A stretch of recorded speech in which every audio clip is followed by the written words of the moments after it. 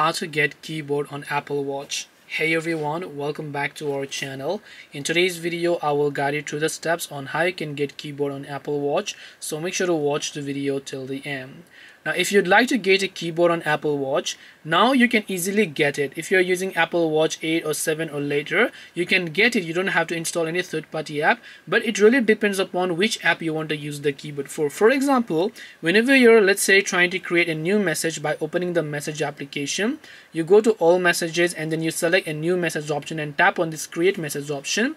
If you just go ahead and tap on create message here, you can see the keyboard will get automatically loaded, in which case you don't have to do anything and you can type in anything that you desire over here. You can just tap on cancel.